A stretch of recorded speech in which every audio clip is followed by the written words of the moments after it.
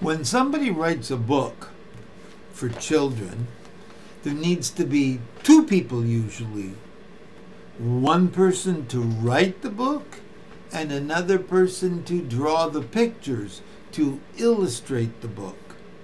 Some of the times I come up with books that are very old, and the illustrations from the book are very old. But that doesn't mean the story isn't good to read. They still say something, these stories, to little children and big children alike.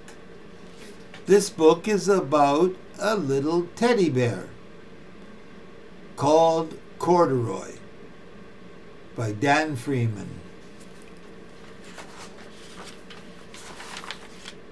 And in this case, Dan Freeman wrote the story and he drew the pictures too. A very talented man, don't you think? Corduroy. Corduroy is a bear who once lived in the toy department of a big store. Day after day, he waited with all the other animals and dolls for somebody to come along and take him home. I'll bet you've all gone to a toy store and seen toys on the shelves. I'll bet you. Whoop. The store was always filled with shoppers buying all sorts of things, but no one ever seemed to want a small bear in green overalls. See Corduroy there on the bottom shelf between the rabbit and the doll?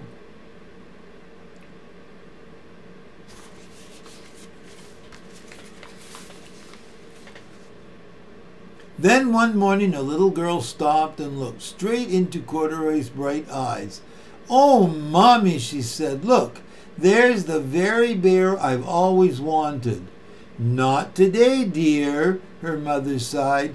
"I've spent too much already. Besides, he doesn't look new.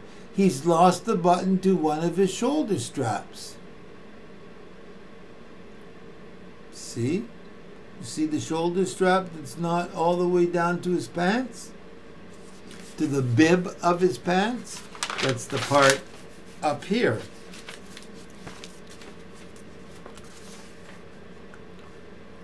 Corduroy watched them sadly as they walked away. Corduroy knew what was going on.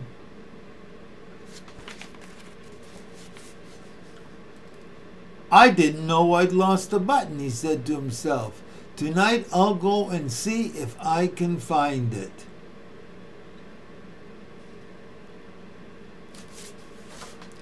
Somebody has a magic wand and made Corduroy alive. Late that evening, when all the shoppers had gone and the doors were shut and locked, Corduroy climbed carefully down from his shelf.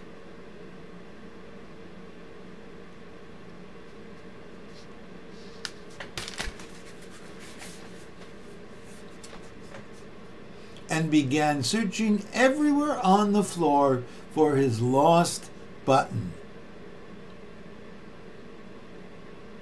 I wonder if he's going to find it. Did you see that escalator there? You never know. You have to be careful when you go near an escalator.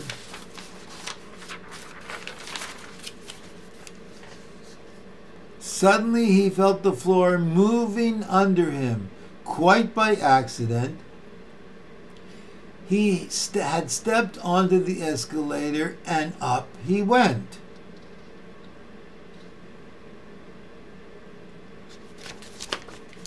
Bet he's being careful though. Could this be a mountain, he wondered? I've always wanted to climb a mountain.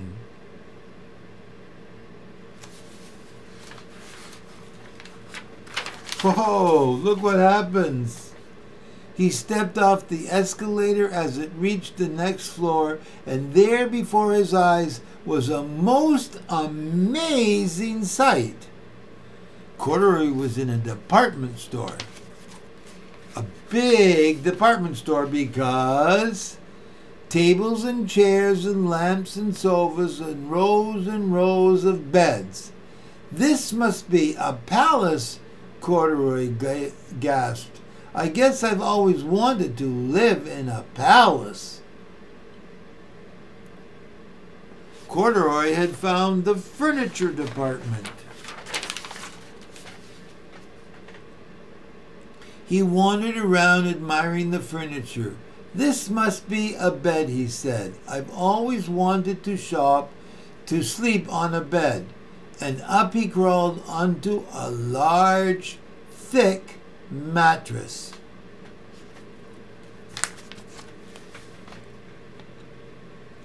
All at once, he saw something small and round.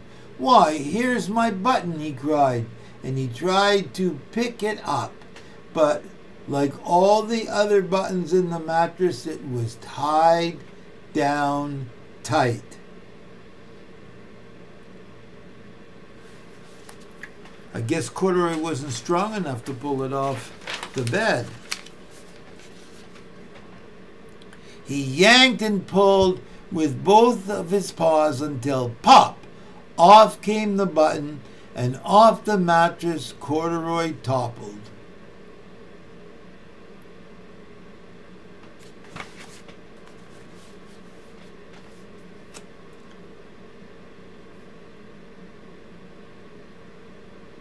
Falling into a tall floor lamp. Over it fell with a crash. Whoa! Whoa! Look what happens now!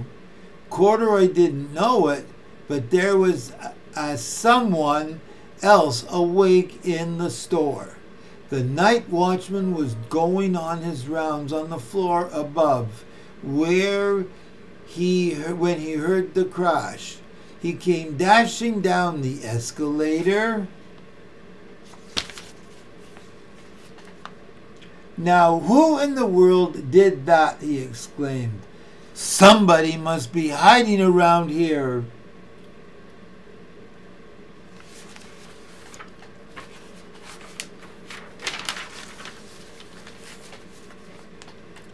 He flashed his light under and over sofas and beds until he came to the biggest bed of all, and there he saw 2 fuzzy brown ears sticking up from under the cover.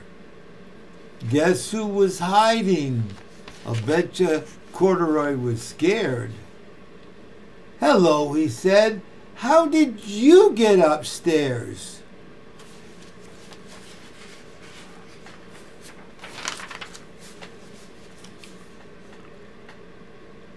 The watchman tucked Corduroy under his arm and carried him down the escalator.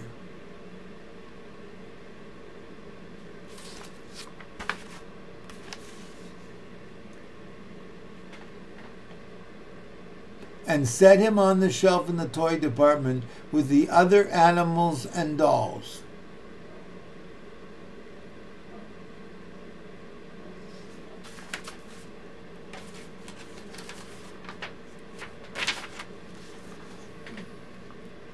Corduroy was just waking up when the first customer came into the store in the morning, and there, looking at him with a wide, warm smile, was the same little girl he'd seen the day before.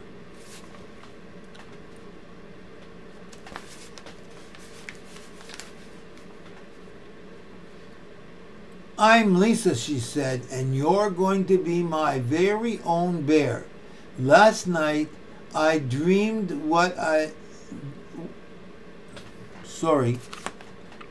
I counted what I saved in my piggy bank, and my mother and I found enough for me to bring you home.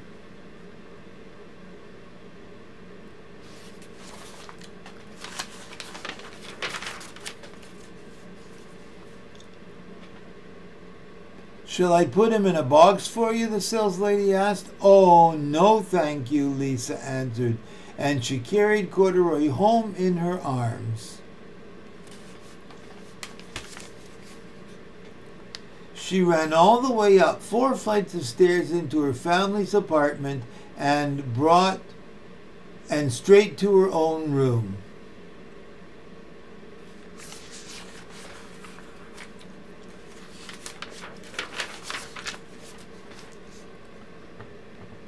Corduroy blinked.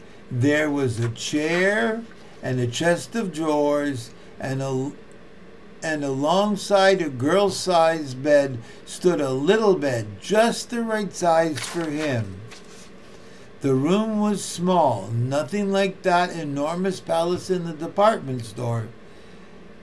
This must be home, he said. I've always wanted a home. Lisa sat down with Corduroy on her lap and began to sew a button on his overalls. I like you the way you are, she said, but you'll be more comfortable with your shoulder strap fastened.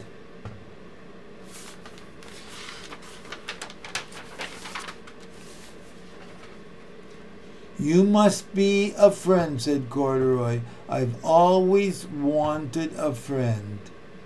Me too, said Lisa, and gave him a big hug. Do you have a favorite stuffed animal that you think of as a friend? I know a little girl that has one, and I wonder if another little girl and another little bigger boy have one. Believe it or not, I had a stuffed toy animal. I had a teddy bear, and I remember having him in my bed and on top of my bed for a very long time. I don't know what I did to him, but in those days, you didn't hold on to things like you do today.